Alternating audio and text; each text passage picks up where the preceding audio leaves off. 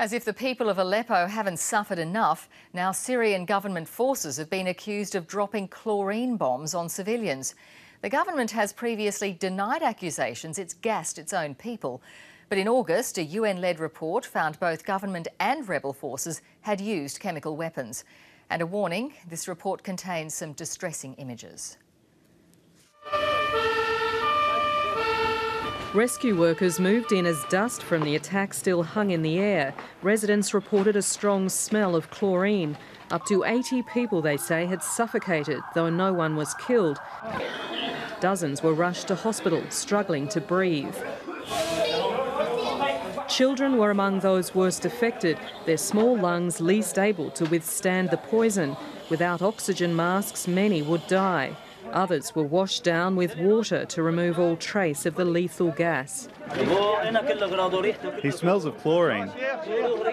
Everything smells of chlorine. Rebel groups say Syrian government helicopters dropped the chlorine in barrel bombs over the Sukari neighbourhood in Aleppo's rebel-held east.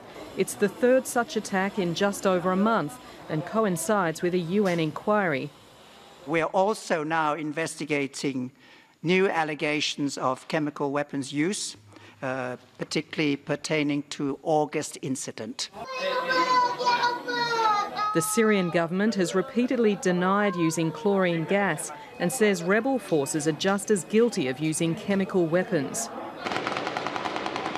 The use of chlorine only adds to the worsening warfare in Aleppo. Fighting has escalated over the summer, with both sides desperate to control Syria's largest city. But weeks on, neither side has managed to claim victory.